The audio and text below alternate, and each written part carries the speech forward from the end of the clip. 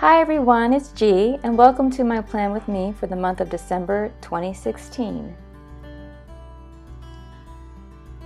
We're going to start off by lettering in the month name, and I'm using this Pigma brush from Sakura in a nice cool blue just to set off the tone, and using a thin sans serif for a more sophisticated look. Then I'm back in the MAMBI pack. I have been waiting for a long time to use these stickers. They're just gorgeous, and so many of them.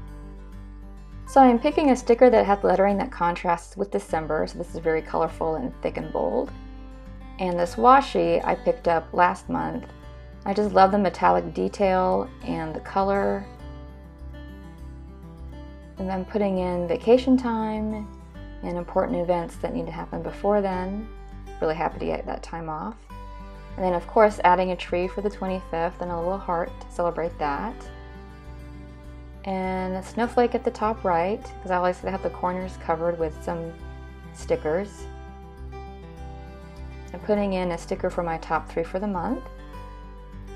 So I want to stamp in repeating tasks for the month, and I have the Kelly Purkey set here, and the Recollections set as well.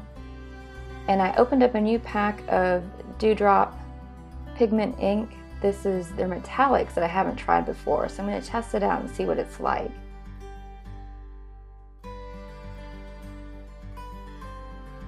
It tests beautifully, it has a nice sheen to it, so I'm putting it in the planner.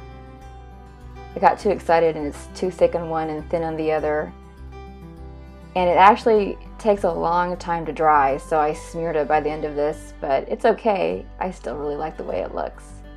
Put in a birthday sticker and a birthday stamp from Studio L2E. And then I'm lettering in when I need to work on Christmas cards.